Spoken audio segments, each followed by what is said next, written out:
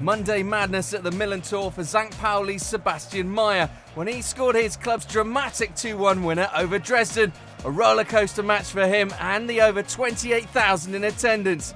In the 88th minute, 19-year-old Maier was substituted on. It took just 18 seconds to go straight to the ball and do this. His first goal for St. Pauli and the winner in a topsy-turvy match. Dresden took the lead with just under 20 minutes remaining through Mohamed Aoudia, and that lasted just 2 minutes when Florian Kringer equalised. Then Dresden were denied another lead by keeper Philipp Schauner.